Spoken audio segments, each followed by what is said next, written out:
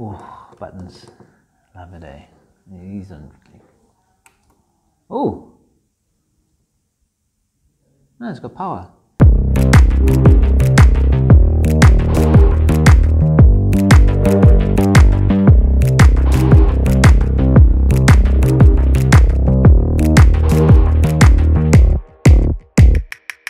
Welcome back, guys, to Soda Advice, the channel that makes energy solutions simplified. It's great to see you, and today we're going to be going through lithium-ion batteries, and more specifically, what to understand when buying one. So those who aren't familiar with lithium-ion batteries, they're the latest technology in solar applications.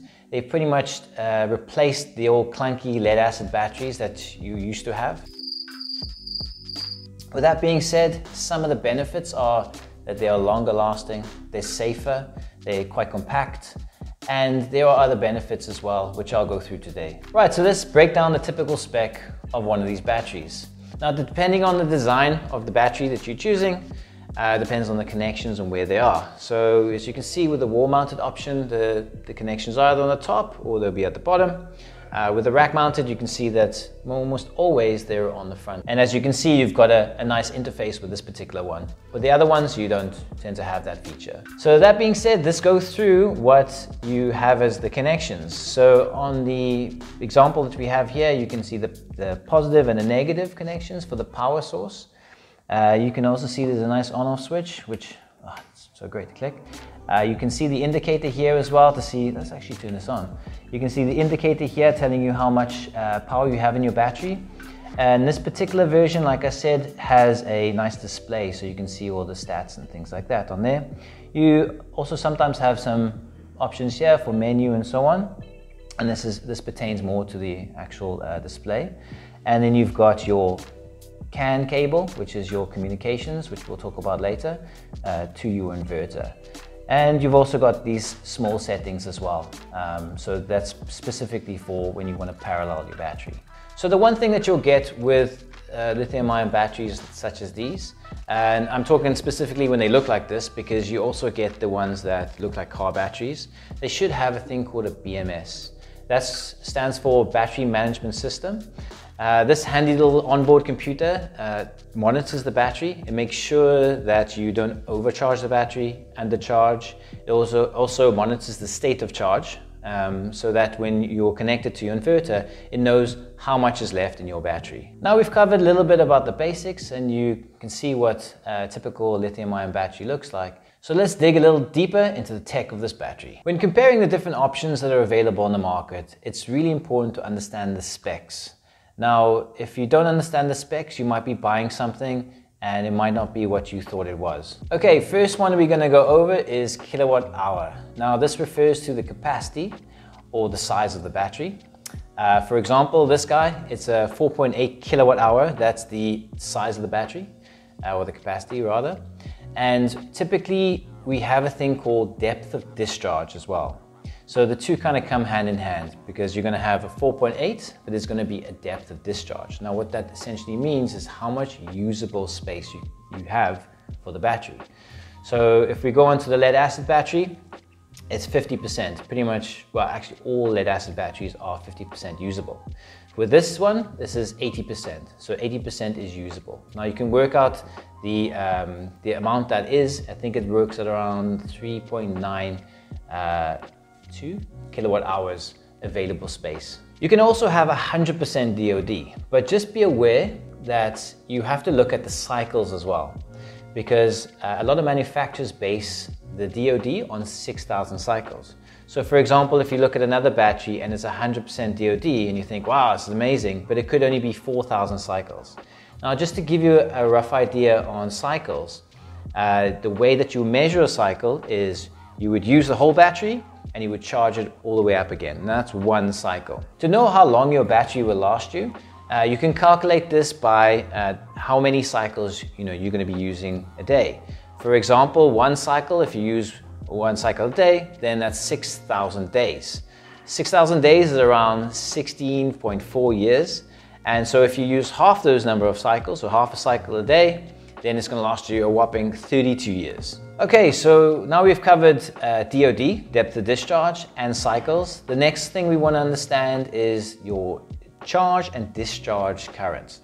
Now, this is normally represented in amp hours, and this is quite important to understand how much you can handle when you're charging it and how much you can handle when you're discharging it. Why is this important? Well, the higher the discharge rate, the more the battery can handle. So to give you a real world example, if you have a kettle and your battery isn't capable of discharging that amount of power in one go, what will happen is that the system will trip. So having a higher discharge rate makes all the difference in your system. The unit of measurement we use when we talk about the discharge rate of a battery is we call this C rating. Now with a battery like this one, it's the 4.8 kilowatt hour battery. It can discharge the same capacity. So it can discharge 4.8. We call this a 1C. A standard assumption is if it's now marketed as a 1C, then it would be a 0.5C, which would be half the capacity of the battery. Okay, so that is discharging. What about charging? So the benefit of having something like a 1C is that you can charge a lot faster. Now this is perfect for when you have a limited time to charge your battery during the day. So now we've covered the key bits of information. There are other bits of data that you can see in the data sheets, such as dimensions and things like that. But this is truly the bread and butter of what you need to know. Now we've covered what you will see in the data sheet. Let's move on to the next thing, which is the battery and inverter communication. Now this is quite an important thing to have when you have comms, as they call it, with your battery and your inverter. It allows you to monitor the charge and discharge of your battery as well as the other items.